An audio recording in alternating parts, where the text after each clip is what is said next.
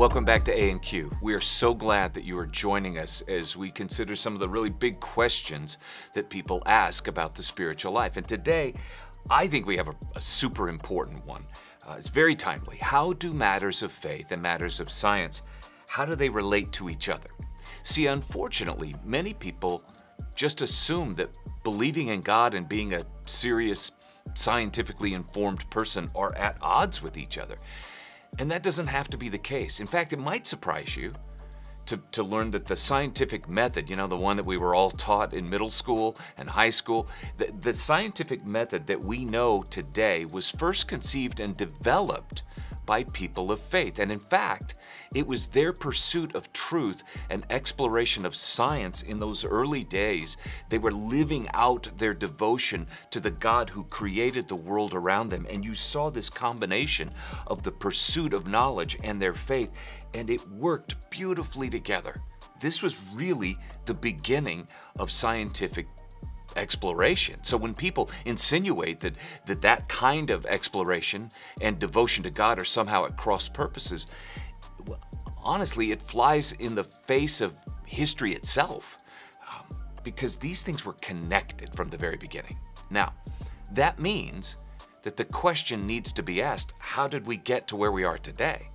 To this place where it seems that there's a basic conflict between faith and science? Well, without covering too much historical ground, let me just say that I think it's important to briefly mention a period of time called the Enlightenment. Now, maybe you remember that term again from high school or this time college, but it refers to a period of time dating back to the late 17th century through the 18th century in Europe, and it was marked by a profound shift in thinking that, well, it completely changed the way we approach an awful lot today.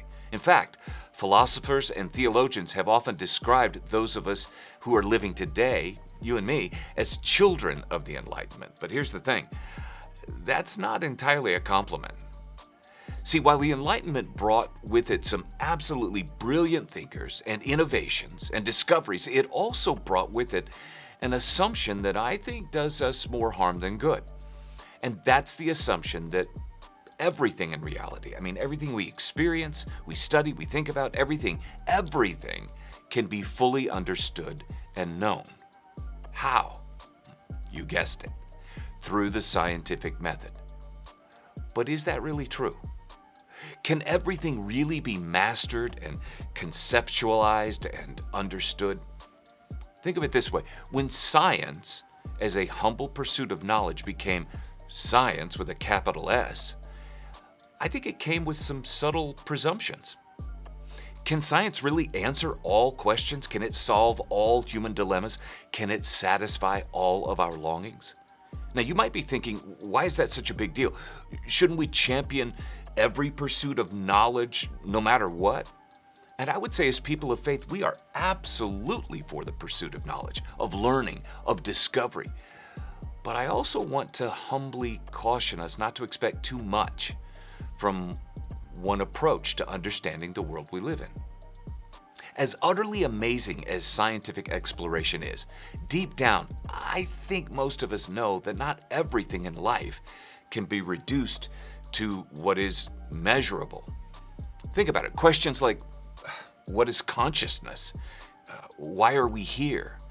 Who is God? Those don't fit well in a laboratory, and yet they are a part of what we long to have answers for. Now, there are hints of this all over the scriptures.